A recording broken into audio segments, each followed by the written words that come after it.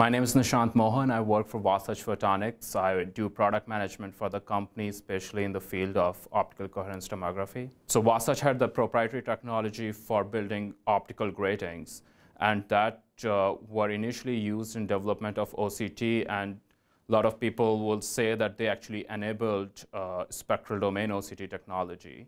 And then Wasatch moved up the value chain, building OCT spectrometers as well as full OCT systems. It brings a lot of different fields together. It involves, obviously, at its core, physics of light. It involves fiber optics, signal processing, image analysis. So in the end, to produce all those great images, you really need to know all kind of different engineering aspects. And you also really want to understand the problem you're solving, which is related to the medicine and biology. So we worked with a lot of optics people to actually develop the technology, understand where we can go next. And we work a lot with medical professionals to make sure we are solving the problems which need to be solved. So Wasatch is a core technology company, and we supply to all kind of different applications for OCT.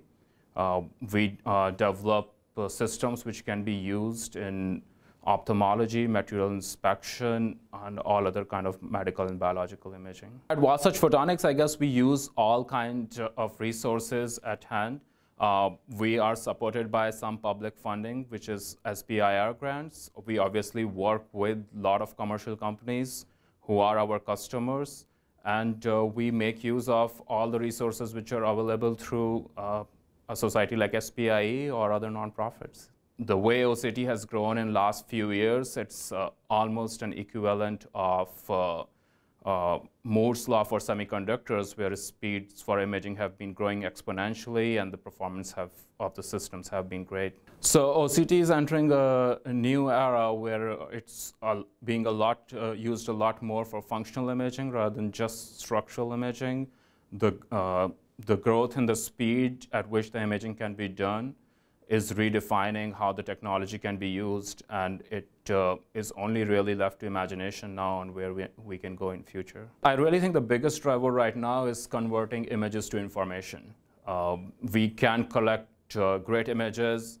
Of course, you can always go deeper and faster, but it seems like people are doing more than it's expected out of them.